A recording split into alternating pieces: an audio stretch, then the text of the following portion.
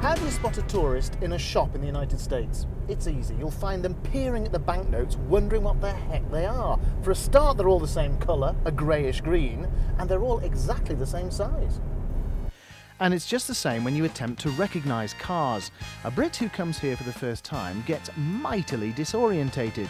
Someone who prides himself on differentiating on an XR3i from a Vectra at 400 paces will find himself surrounded by a sea of weird styling cues and badges.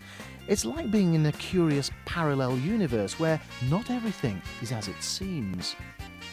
So let Bonnets and Hoods now present the easy bluffer's guide to the most common cars on North American roads.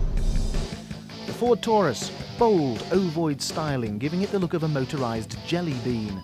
Along with a futuristic dash, the Taurus can be compared to our old Ford Scorpio in terms of size and target appeal.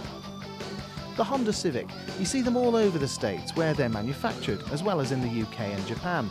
The American assembled two-door coupe features big, bug-eyed headlamps.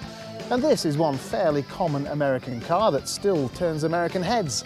And mine, because I bought this one. This is the Ford Mustang, now in its 36th successful year. In fact, this is the 35th anniversary special edition. And what you're buying here is sky-high image for fairly low cost. The basic V8 coupe will set you back as little as around £12,000. The Dodge Caravan, we know it as the Chrysler Voyager, and like the European version, it has short and long wheelbase versions and a huge interior. Now, they don't call them MPVs over here. Ask for minivans at your Dodge dealer. The Ford Ranger pickup, made in Thailand, a more affordable version of the big brother, the Ford F-Series pickup. Now, you see them everywhere here in the States. You can't believe how many of these things they've sold. They really love their pickups, and particularly this one, the F.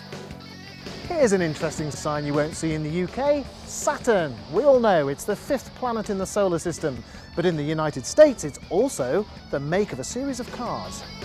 The Toyota Camry hasn't really taken off in the UK, but they go bananas for them over here. Now into its 4th generation, the Camry is seen as an affordable executive car, a bit like our Vauxhall Amiga. You still see loads of Chevrolet Cavaliers around. It was introduced in 1981 as a front-drive 4-passenger car. This is the Pontiac Grand Am. Coupes and sedans that project quite a sporty image, and compact enough also to be called European. The Ford Mondeo? No, here it's called the Contour. Strange that a world car has a different name over here. Different price as well, of course, far lower. But that's another story.